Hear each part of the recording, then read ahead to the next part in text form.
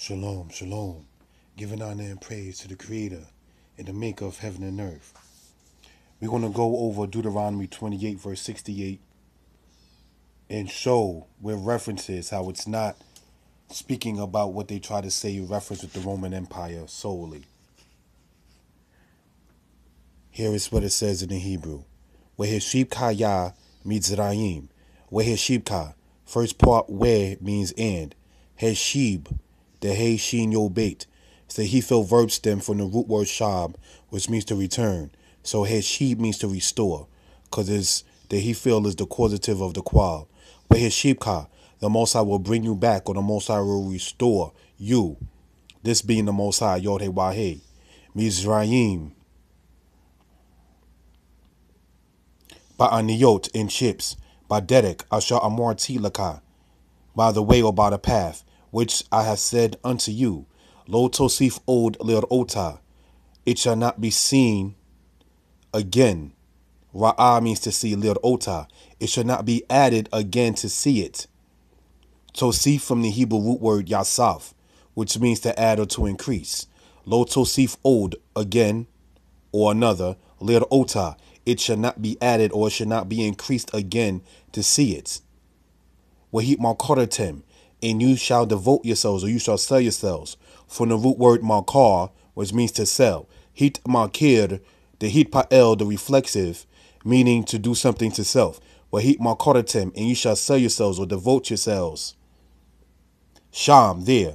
Lo Oyebeka, to your enemies. La Abadim, for male servants. Walish Pakot, and female servants. Wa'in Kwone, and there is no purchaser, there is no redeemer, there is no buyer. So that's what that's talking about, that particular aspect right there. Now, many people try to say real quick that Quana and root has no way, shape, form, or fashion in meaning and definition to redeem. But such is not the case when you go to the book of Nehemiah, chapter 5, and you can see that aspect right there. Now, I want to go, brothers and sisters, into this particular book right here. The Ben Yehuda English Hebrew Dictionary, right?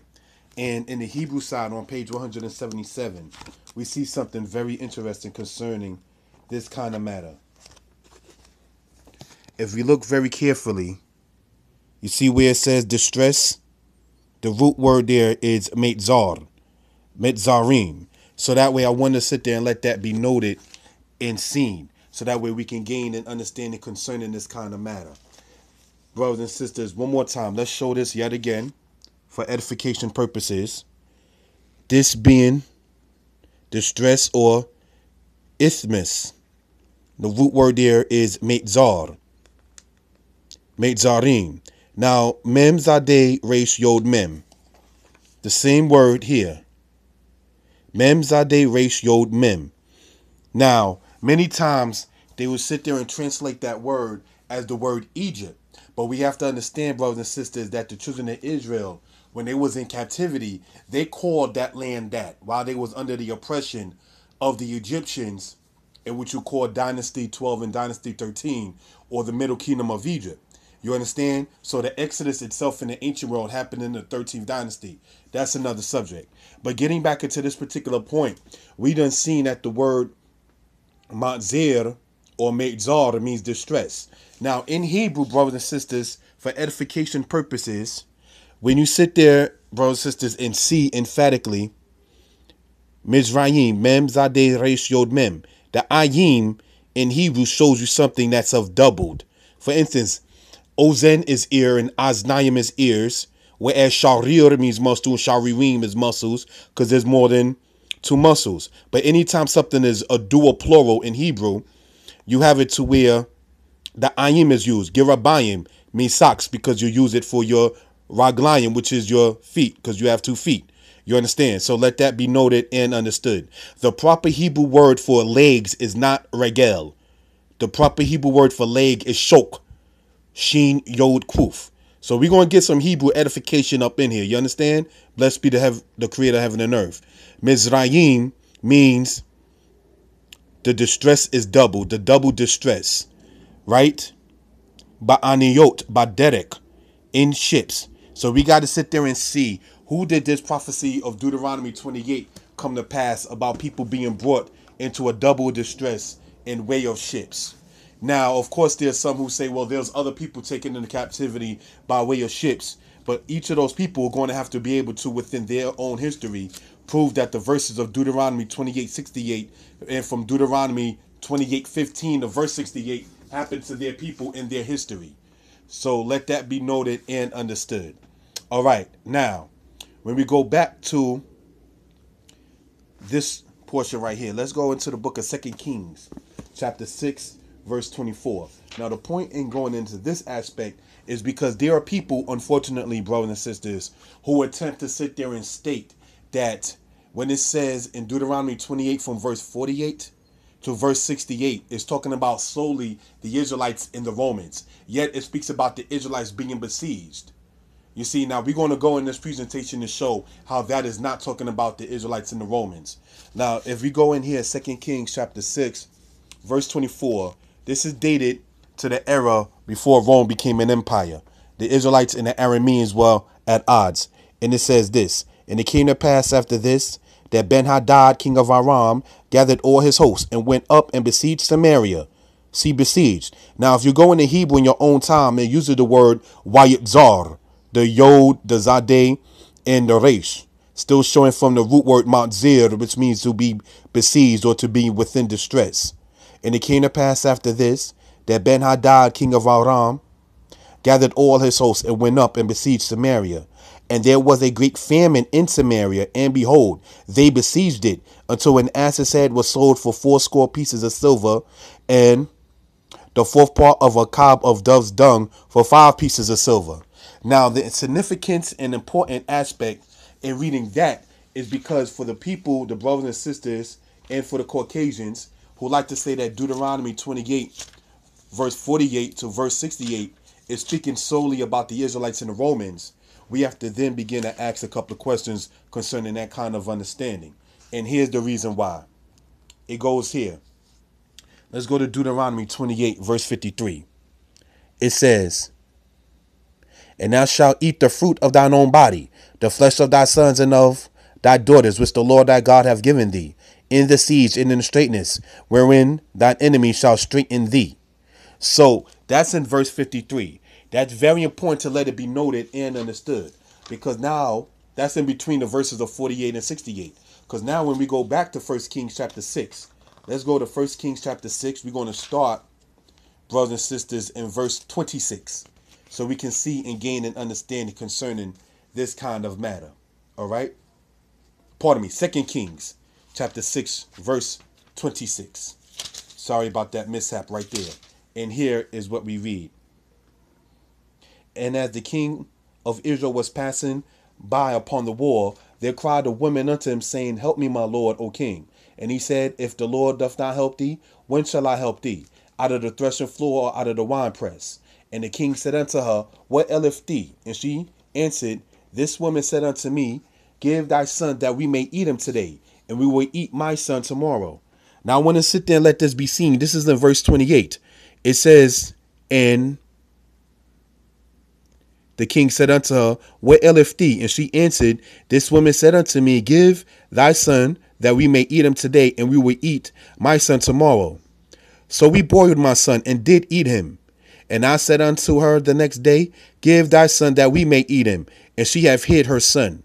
So one of the things to let it be noted, that being right here in the book of 2 Kings chapter 6, if you were following along, brothers and sisters, and those who care to listen, you will see that it says that they were besieged and they were unfortunately doing an act of cannibalism in reference because they had nothing left them. So that's part of the prophecy that we see in Deuteronomy chapter 28, verse 53, which is in between the verses of 48 and 68. So when they try to sit there and state that the prophecy of Deuteronomy 28, verse 48 to 68 is speaking particularly only about the Israelites and the Romans, yet we see it coming to pass before Rome and Israel had contact with each other, something is wrong with their analogy and their explanation of Deuteronomy 28.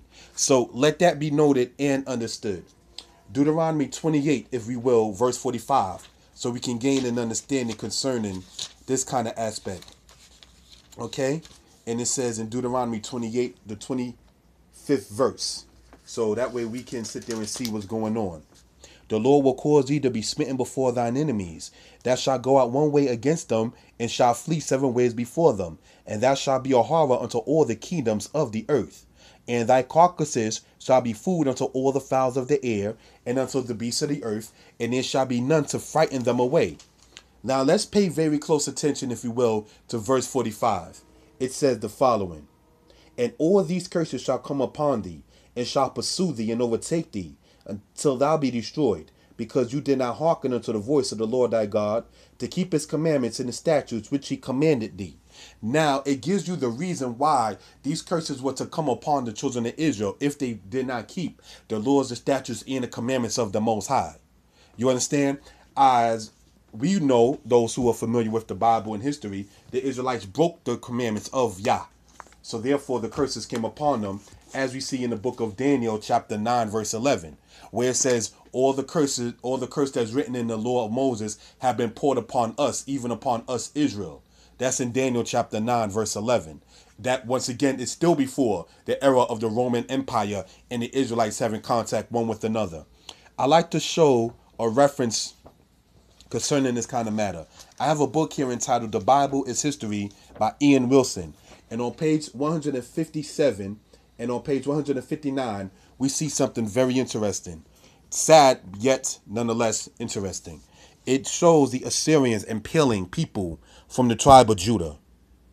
See, and this is dated to the time when the Assyrians came in the 8th century BCE.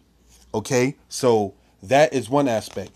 Then we see yet again here, this is what happened when the Assyrians attacked the city of Lachish, and the people being led into captivity, and the people being besieged by the Assyrians. So let that be noted and understood. This yet again is before the situation of what happened with Israel and the Roman Empire. I keep emphasizing on that for a reason. Now, let's go, if we will, into the same book on page 243. And we see yet another interesting aspect of what happened in history. This here was erected in the year 81 AD. This is what they refer to, brothers and sisters, as the Arch of Titus. Okay? So let that be noted. This is after the children of Israel lost their land to a great extent, that is, under that situation of what happened between the Israelites and Titus of Rome. Now, for those interested in the history, you have it to where the Roman leader, who at that time was Pompey, in the year 63 BCE, he made what is called Jerusalem a Roman province. So from the era of Pompey all the way down to the era of Hadrian, which is then getting from the Roman Republic into the Roman Empire, we see that the Israelites, under the hegemony and under the jurisdiction of the Romans, did not have a very good time. Now, getting back into Deuteronomy, the 28th chapter, we're going to go, brothers and sisters, into verse 68 yet again. Now, as most Israelites know, we teach, know, and understand that is speaking about what is commonly referred to as the Atlantic slave trade. And there will be other discussions concerning that kind of matter more in detail while we say such. But I like to go, if we will, to verse 64 and just show, blessed be the Most High, how it's not talking about the situation solely with the Israelites and the Romans. It says this: And the Lord shall scatter thee among all peoples, from one end of the earth even unto the other end of the earth. And there thou shalt serve other gods, which thou hast not known, thou nor thy fathers, even wood and stone. And among these nations thou shalt have no repose. Now let's pay attention to verse 65. And among these nations thou shalt have no repose. So now, for those people who like to say that Deuteronomy 28 verses 48 to verse 68 is speaking particularly only about the Israelites and the Romans, how can you sit there and say that when it says among these nations, right after we read the portion that said Israel will be scattered from one end of the earth to the other? So therefore, it's not only talking about the Israelites and the Romans. Furthermore, to date, no one has been able to show a reference material about the Israelites being taken into the land of physical Egypt by Titus in the year 70 or 71 AD into the land of Egypt. Now, when you go in your own time in the book of Josephus, you will sit there and see, brothers and sisters, that Israelites were already in Egypt and Titus shipped them from there to Rome. Book of the Wars of the Jews, chapter 7, verse 1. We're going to conclude. Shalom.